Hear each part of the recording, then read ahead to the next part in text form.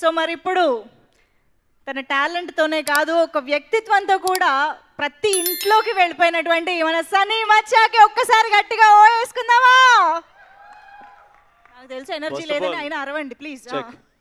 మీ mic నాకు ఇస్తారు, అది బాగుంది.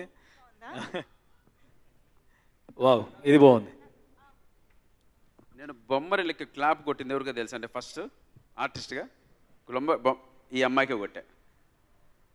నిజం, మంజు శేఖరే కొట్టా. అది మీ అదృష్టం బ్రో. యాక్చువల్లీ ఇందాక గంట గురించి చెప్పాలనుకున్నా కానీ అది లాస్ట్లో చెప్తాను. ఫస్ట్ ఆఫ్ ఆల్ ఇక్కడ మాకు బ్లెస్సింగ్స్ ఇవ్వడానికి వచ్చిన ప్రతి ఒక్కరికి పేరు పేరున ధన్యవాదాలు. Thank you so much. ఎక్కువ టైం తీసుకోకుండా మీ అందరి కోసం ఫాస్ట్గా ఫినిష్ చేస్తాను. అంటే ఒక మనిషి డ్రీమ్తో వచ్చినప్పుడు వాడికి ఒక ఇండస్ట్రీ అనే ఒక మహాసముద్రంలో వాడు ఈదడానికి వచ్చినప్పుడు వాడికి సహాయపడే మొదటి వ్యక్తి director and producer. So I mean ఇద్దరు కలిస్తేనే ఒక ప్రాజెక్ట్. సో అలాంటి నాకు ఒక మంచి ఆపర్చునిటీ ఇవాళ వచ్చింది. నేను ఆర్టిస్ట్గా చిన్నప్పటి నుంచి డ్రీమ్, నాకు యాక్టింగ్ అంటే చాలా ఇష్టం, పిచ్చి. అది నేను ఎవరికో చెప్పాల్సిన, చిన్నప్పుడు అంటే తెలీదు ఎవరికి చెప్పాలి ఏంటి అని, ఫస్ట్ నా కళావతికే చెప్పేవాడిని. బట్ పాపం అప్పుడు చిన్నప్పుడు మనకి ఏదైనా సరే చదువు అనేది మోస్ట్ ఇంపార్టెంట్ కాబట్టి ఎడ్యుకేషన్ వరకు వెయిట్ చేసి ఇవాళ ఇన్నేళ్ల తర్వాత నా యాక్టింగ్ అనే ఒక డ్రీమ్కి ఒక ఫస్ట్ స్టెప్ పడింది. ఏటీఎం అది సేమ్ బుల్లితెరలోనే ఉండిపోయింది. ఇప్పుడు అన్స్టాపబుల్ వెండితెర. ఈ ఏమన్నాలో తెలీదు, అంటే ఇది కొంచెం బాధగా ఉండే సిచ్యువేషనే. కాకపోతే ఇది ఫ్యాక్ట్. ఏంటి అంటే ఒక సినిమా చేయడానికి నాలాగే చాలామంది ఇక్కడ ఉన్న వ్యక్తులు కృష్ణానగర్ నుంచి కావచ్చు, వైజాగ్ నుంచి, విజయవాడ నుంచి, కరీంనగర్ నుంచి, వరంగల్ నుంచి వస్తూ ఉంటారు కళలతో. మాకు బ్యాక్గ్రౌండ్లు ఉండవు, మేము ఎక్కడ ఓ సెలబ్రిటీ పిల్లలం కాదు, ఓ ఇండస్ట్రీకి సంబంధించిన వాళ్ళం కాదు, మాకు ఏమీ ఉండదు. ఈరోజు మేము పడే కష్టం మమ్మల్ని ముందుకు నడిపిస్తుందా లేదో కూడా తెలీదు. ఎందుకంటే ఇవాళ సన్నీ ఒక సినిమా చేస్తున్నాడు, అంత బాగానే ఉంది. అరే ఈ సినిమా పోతే మళ్ళీ ఇంకొకటి వాడికి ఒక సినిమా అవకాశం ఇస్తాడా అనేది ఇప్పటికీ క్వశ్చన్ మార్కే. అది బాధగా ఉంటుంది, ఎందుకంటే నాకు ఏ బ్యాక్గ్రౌండ్ లేదు, నేను ఏ బాబుకారి అబ్బాయిని కాదు, జస్ట్ పక్కింటి అబ్బాయి లాంటి అది కూడా. బట్ ఓకే ఫైన్, నేను ఒకటే అనుకుంటాను, అరే ఈరోజు కాకపోతే రేపు, రేపు కాకపోతే ఎల్లుండి, ఎల్లుండి కాకపోతే సంవత్సరం, సంవత్సరం కాకపోతే ఎన్నో సంవత్సరాలు, కానీ నేను నమ్ముకున్న కళ ఏదో ఒక రోజు నన్ను నిలబెడుతుందని, నిలబట్టపోతే నిలబడేలా చేసుకోవాలి మనం అని. సో నా ప్రయత్నం నేను చేస్తూ ఉంటాను. ఇవాళ ఒక్కడిగా ముందుకెళ్తున్నాను, 100 మంది నా తోడు ఉన్నారు, ప్రస్తుతానికి నా సైన్యం వెనకాల ఉంది. సో నేను బాగా నమ్మింది ఏంటంటే, నన్ను ఇష్టపడే నా వ్యక్తులు, కెమెరాలో ఇప్పుడు చూసే వ్యక్తులు, ఇక్కడ వచ్చి నన్ను బ్లెస్సింగ్ చేసే వ్యక్తులు నాతో ఉన్న రోజులు నన్ను ఎవడు ఆపలేడు, ఆ నమ్మకం నాకుంది. బట్ ఇందాక చెప్పే కదా, వెనకాల బ్యాక్గ్రౌండ్ లేకుండా వచ్చేవాడికి బాధలు ఎన్ని ఉంటాయో మీకు తెలుస్తుంది. అయినా కానీ భరిస్తూనే వెళ్తాను. ఈరోజు ఒక కామన్ మ్యాన్ కూడా ఎలా ఆలోచిస్తున్నాడంటే, ఒక అబ్బాయి వాడు ఆర్టిస్ట్ అవ్వాలని వస్తే వాడికి ఎంకరేజ్మెంట్ అనేది మనమే ఇవ్వాలి మచ్చా, ఎవ్వడు ఇయ్యాడు.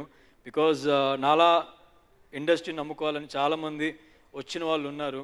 మనకు తెలుసు, మనకి ఇష్టమైన వ్యక్తుల పిల్లలు కావచ్చు, మనకి ఇష్టమైన వ్యక్తుల పరిచయం ఉన్న వాళ్ళ పిల్లలు కావచ్చు, వాళ్ళందరికీ మనం సపోర్ట్ ఇస్తూనే ఉంటాం, వాళ్ళ కోసం వెయిట్ చేస్తూనే ఉంటాం.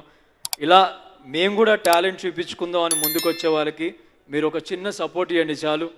ఇచ్చి చూడండి ఒక్కసారి, ఆ తర్వాత మేము ఏం చేస్తామో మీరే చూడండి. ఇది నా మనసులో బాధ. అండ్ అది పక్కన పెడితే ఇంకా మా అన్స్టాపబుల్. నేను రీసెంట్గా యూఎస్కి వెళ్ళినప్పుడు ఒక పెద్ద పంచాయతీ అయింది. ఏంటంటే అది నేను ఎవరికి తెలియదు, అక్కడ చాలామందికి, కొంతమందికి తెలుసు, కొంతమందికి తెలియదు. బ్రో మీరు ఎవరు అంటే నేను ఒక మాట చెప్పా, ఎవరా, నేను ఇండియా నుంచి వచ్చానండి. ఎందుకు వచ్చారు బ్రో అన్నాడు. ఊరికే వచ్చాను బ్రో, గెస్ట్గా పిలిచారు. గెస్టా దేనికి అన్నాడు. అంటే ఏదో ఈవెంట్, మంచి ఈవెంట్. అవును మీరేం గెస్ట్ వస్తారో, ఆడ పెద్ద పెద్ద వాళ్ళు ఉన్నారు కదా అంటే, ఎవరిని ఏం చెప్పాలి రా బాబు వీడికని. సరే బ్రో, యాక్చువల్లీ ఒక సెలబ్రిటీ వచ్చారు, ఆ సెలబ్రిటీకి పక్కన నేను ఫ్రెండ్గా వచ్చా అంటే, అది చెప్పండి ముందు అంటే, దీన్ని మాత్రం యాక్సెప్ట్ చేస్తారు. ఓకే అక్కడ వరకు పక్కన పెట్టా. ఒకతను వచ్చాడు, బ్రో మీరు భలే చేశారు బ్రో అన్నాడు. అమ్మయ్య ఇటు గుర్తుపట్టాడు రా అనుకున్నా. Thank you bro. కొంచెం గుర్తుపట్టినప్పుడు ఒక ఫీలింగ్ ఉంటుంది కదా. యా థ్యాంక్ యూ మ్యాన్ అన్న. బ్రో నాకు డౌట్ అన్నాడు. ఓకే ఏంటి అన్న. మీరు ఆ వంటలక్కతో ఎట్లా పని చేసిర్రు బ్రో యాక్టింగ్లో అన్నాడు. బ్రో బ్రో ఎమ్మెల్యే ఉన్నారు, అదే వంటలక్కతో భలే చేసిరు బ్రో, వంటలక్కతో బాగా చేశారు బ్రో. బ్రో సీరియల్ పేలేండి బ్రో అన్న. ఇంకేంది బ్రో మీరు కార్తీక దీపంలో లేరా అన్నాడు. కార్తీక దీపం పర్లేదండి, థ్యాంక్ యూ సో మచ్ అన్న. కానీ వంటలక్క భలే చేసిందని చెప్పారు, అన్నీ బాగానే ఉన్నాయి. నా పేరు ఏందన్నా అంటే, మీ పేరు తెలియదు కానీ మీరు కార్తీక దీపం అన్నా అన్నాడు. ఓకే, అది కళ్యాణ వైభోగం అని చెప్పుకోలేను, సరే పోద్ది. ఆయన ఏదో అన్నాడు, అయిపోయింది సర్లే ఓకే. నేను చెప్పుకున్నా అప్పటికే, అన్న ఇట్లా సీరియల్ తప్పు చెప్పారు, నెక్స్ట్ టైం అడిగినప్పుడు కళ్యాణ వైభోగం. మీ పేరు? నా పేరు విజయ్ సన్నీ అన్న, అరుణ్ నా అసలు పేరు, అన్నీ చెప్పుకొని అయిపోయింది. ఆయన పక్కన ఒక ఆయన వచ్చాడు, బ్రో ఏంది బ్రో మీరు అన్నాడు. ఏందో నాకు కూడా తెలియదు, చెప్పు బ్రో అనుకున్నా. సో బ్రో నాకు చిన్న డౌట్ అన్నాడు. చెప్పండి బ్రో, ఆ బిగ్ బాస్ అంతా నిజమేనా అన్నాడు. బిగ్ బాస్ అంతా నిజమేనా అన్న, ఇప్పుడు నేనేం చెప్పాలన్నా, నేను నిజమన్నా ఊరుకో అంటావు కదన్న అంటే, నాకు అదే అర్థమవుతుంది నిజం కాదని అన్నాడు. ఏమో నిజం చెప్పినా కాదు, ఆయనకు ఆన్సర్ ఉన్నప్పుడు నన్ను ఎందుకు క్వశ్చన్ అడిగాడా అనుకున్నా. అన్న అది 100% నిజం అన్నా అన్న. అవునా?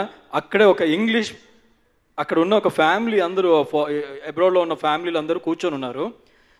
నేను గెస్ట్కి వెళ్ళినప్పుడు చిన్న పిల్లోడు అడిగాడు, hey you know watch my son watches you, he loves you, your amazing man అన్నాడు.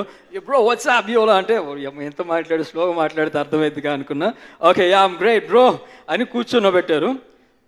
కూర్చోగానే నన్ను అడిగిన first question, bro is that big boss is real అన్నాడు.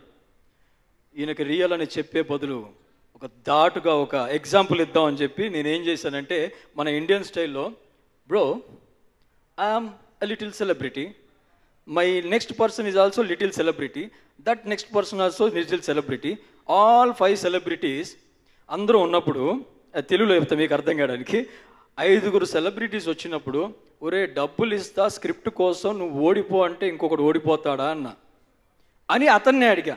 అక్కడ కూర్చున్న ఒక ఫారెన్లో పుట్టి పెరిగిన ఒక బిడ్డని అడిగా, మన తెలుగువాడి కాకపోతే. యా ఐ విల్ లూజ్ అన్నాడు. డబ్బులు ఇస్తే క్యారెక్టర్, యా ఐ విల్ అన్నాడు. వాళ్ళ డాడీకి వెళ్ళి చూసా, సార్ ఈడేంటి సార్ డబ్బులు ఇస్తే క్యారెక్టర్ పోరుపట్టడం అంటే, ఇక్కడ పుట్టిన వాళ్ళు అట్లనే ఉంటారు బేటా అన్నాడు. మన తెలుగులే కదా సార్, కొంచెం చెప్పండి సార్, డబ్బులకు మనం అమ్ముడు పోవని అంటే. ఇదే సిచ్యువేషన్ ఇంకొక దగ్గరికి వెళ్ళినప్పుడు ఒక అమ్మాయిని అడిగా. ఆ అమ్మాయి కూడా, yeah give me money, I don't have any problem, I just need money అంది. డబ్బులు ఇంత వాల్యూ ఉందా అక్కడ అని. బట్ ఎవ్రీ సిచ్యువేషన్, నేను చూసే ప్రతి సిచ్యువేషన్లో ఐ ఎంజాయ్ ఇట్. అండ్ ఇంకా కొంతమంది కూడా ఒక రకంగా ఉంటుంది, ఎక్కడంటే బయటికి వెళ్ళినప్పుడు, అన్న ఏందన్నా నువ్వు అంటారు, ఏంద్రా అంటే ఏం లేదన్నా, కానీ వాళ్ళు ఫోటో దిగిరు కదన్నా నేను కూడా తింటాను, ఒక్క ఫోటో అంటారు. వీడి అమ్మ సెలబ్రిటీ కొన్ని అయినా కష్టమే, కాకపోయినా కష్టమే. వాళ్ళు ఇవన్నీ పక్కన పెడితే, నేను ఎందుకు ఇవన్నీ చేస్తున్నాం అంటే, మేము ఎంజాయ్ చేస్తూ చేస్తూ చేస్తూ ఒక ప్రాజెక్ట్ చేసే అన్నీ మర్చిపోవడానికి మాకు మేము ఎంజాయ్ చేస్తూ ఉంటాం. ఇవాళ ఒక సూపర్ డూపర్ అవకాశం నాకు ఇది. ఈ స్టాండప్ అనేది నాకు ప్రాణం, దాన్ని నేను సినిమాలో చేస్తే ఎలా ఉంటుంది అనేది ఇవాళ నేను అన్స్టాపబుల్లో చేశాను. నా అన్న సప్తగిరి, అక్క వచ్చావా అనే ఒక సూపర్ డూపర్ క్యారెక్టర్ నేను. అండ్ మాకు రాసినటువంటి డైమండ్, మమ్మల్ని ముందుకు నడిపించినటువంటి గోల్డ్ మ్యాన్, మా అందరితో ఉన్నటువంటి ఇంత పెద్ద సైన్యానికి థ్యాంక్స్. అండ్ నమ్మి నాకు అవకాశం ఇచ్చాడు రచిత్ అన్న. అన్న ఒకటే బిలీవ్ చేయి, మనకి పైసలు అనేది వస్తాయి పోతాయి, మంచి పేరు అనేది మోర్ ఇంపార్టెంట్. ఎడునో నన్ను నమ్మన్నా, మనీ ఈజ్ ఆల్వేస్ ఇంపార్టెంట్ ఒప్పుకుంటా, కానీ దానికంటే ముఖ్యం ఒక మంచి పేరు. నువ్వు నన్ను నమ్మి ఒక అవకాశం ఇచ్చావు, నీకు ఖచ్చితంగా మంచి జరగాలని మనస్ఫూర్తిగా కోరుకుంటున్నాను. సో ఈరోజు ఈ మనీ నువ్వు పెట్టింది ఆడియన్స్కి ఎంటర్టైన్మెంట్ ఇవ్వడానికని నాకు తెలుసు. సో అది కరెక్ట్గా వాళ్ళు అర్థం చేసుకొని June 9th, మళ్ళీ చెప్తున్నానండి, June 9th మీరు ప్లీజ్ మిస్ అవ్వకుండా అన్స్టాపబుల్ చూడండి. అయినో మా సినిమాలకి ఫస్ట్ డే ఓపెనింగ్లు ఉండవు, ఏముండవు, కాకపోతే స్లోగా స్టార్ట్ అవుతుంది. బట్ నేను గ్యారంటీ ఇస్తాను మచ్చా, ప్లీజ్ ఒక్కసారి థియేటర్కి వెళ్ళి ఈ సినిమా చూడండి. నేను తెలిసే చెప్తున్నా, ఫ్యామిలీ అందరూ ఎటువంటి వల్గారిటీ లేకుండా తీసిన సినిమా ఇది, ఫ్యామిలీ అందరూ ఎంజాయ్ చేస్తారు. అండ్ బిఫోర్ సేయింగ్ బాయ్, నేను ఒక చిన్న రిక్వెస్ట్ నాది. కళావతి బైక్ రా,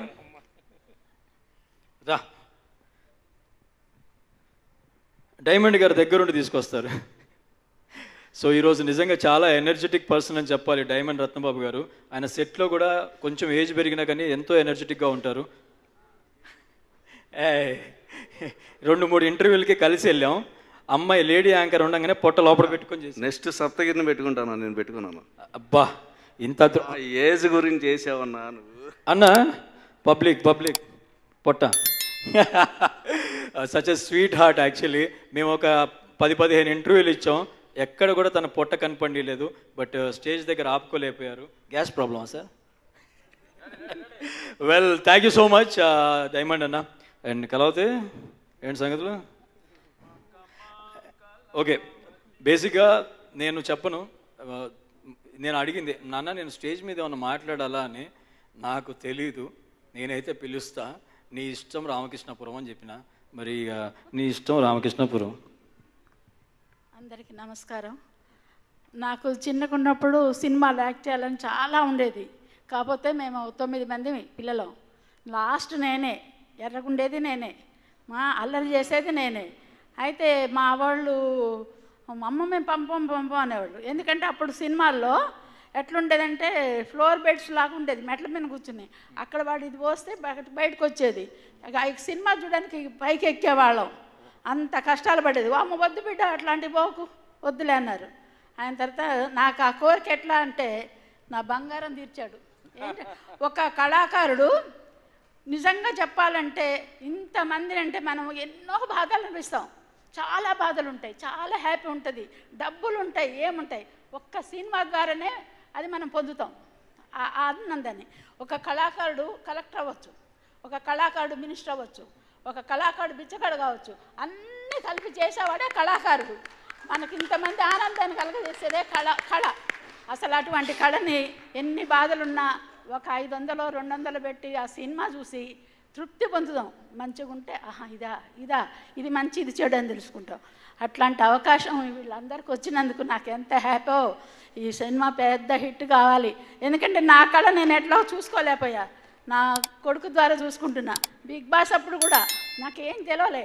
ఏంటంటే వీడేంటి ఈ బిగ్ బాస్లో పోయి వీడెట్ట గెలుస్తాడు, అసలు ఎట్ట గెలుస్తాడు, ఎప్పుడు నవ్వుతాడు.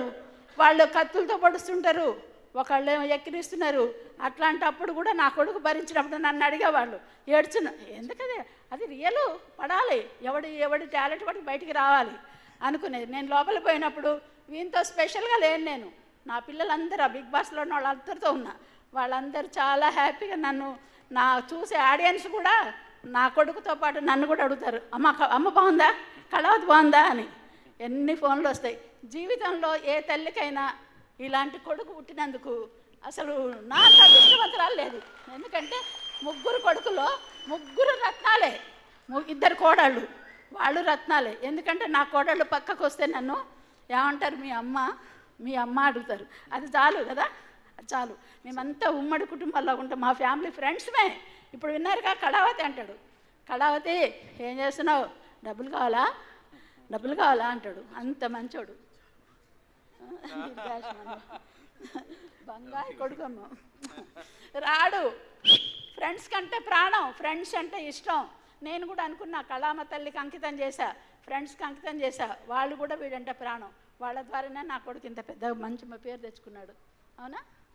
Thank you so much. Friends అంటే నువ్వు నా ఫ్రెండ్వే, ఏదో వచ్చినాం బయటికి కానీ అట్లా దోస్తువే. Thank you so much. ఇంతవరకు వెయిట్ చేసినందుకు అందరికీ పేరు పేరున దయచేసి మా సినిమాని June 9th చూడాలి అని మీ అందరి బ్లెస్సింగ్స్ కావాలని మనస్ఫూర్తిగా కోరుకుంటూ, ఈ సినిమాకి నిజంగా మీ తల్లిగారు ఆశీర్వాదం దొరకడం నిజంగా నీకు గొప్ప వరం. తప్పకుండా ఆమె మాట్లాడిన తీరు, ఆమె సినిమాలంటే ఎంత ప్యాషన్గా మాట్లాడిందో, ఆ రోజుల్లో ఆర్టిస్ట్ అవ్వాలని ఎలా కలగనిందో ఆ కళ నీ ద్వారా నెరవేరైంది. తప్పకుండా ఆమె ఆశీర్వాదమే ఈ సినిమాకి మనకు సక్సెస్ వస్తుంది. Thank you so much. అందరూ నేర్చిపోయి ఉన్నారు. ఫైనల్గా ఒక్క విషయం అండి, ఇందాక నేను మాట్లాడేటప్పుడు ఈ సినిమాకి మాకు ఎంతో బలంగా నిలబడ్డ అంటే ఎంతమంది ఎన్ని రకాలుగా రాళ్లతో కొట్టినా, ఎంతమంది ఎన్ని రకాలుగా నెగిటివ్గా మాట్లాడినా వాటన్నిటి తట్టుకొని కేవలం తన కష్టంతో ఈరోజు ఒక గొప్ప స్థానాన్ని చేరుకున్నాడు మా music director beams. Thank you so much my dear brother. మా అన్ని పాత విషయాలన్నీ గుర్తు చేసి కళ్ళలో నీళ్ళు తిరిగేలా చేశారు. మీరు మరింత సక్సెస్లు కొట్టి గొప్ప విజయాలను అందుకోవాలని మనస్ఫూర్తిగా కోరుకుంటున్నాను. అలాగే ప్రేమ కథా చిత్రం మీ అందరూ గుర్తుండే ఉంటుంది. మా అన్న ఎడే వద్దు అన్నా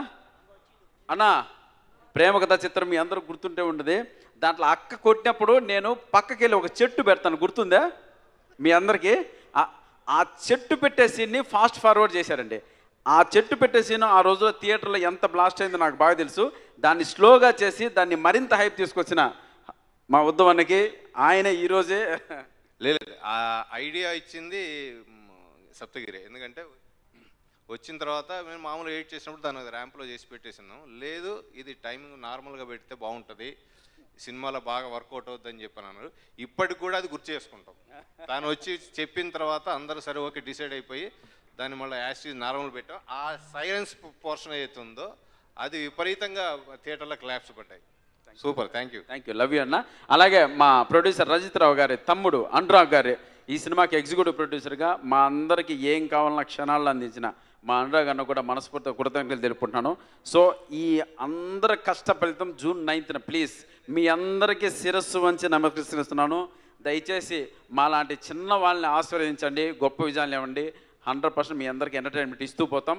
June 9th మీరందరూ థియేటర్లో చూడాలి. మళ్ళీ June 10th మేము చేసేటువంటి సక్సెస్ సెలబ్రేషన్ మరింత రెట్టించి ఉత్సాహంతో చేస్తాం. ఆ రోజు మరిన్ని పార్టీలతో ముందుకు వస్తాం. జై Hind, thank you so much.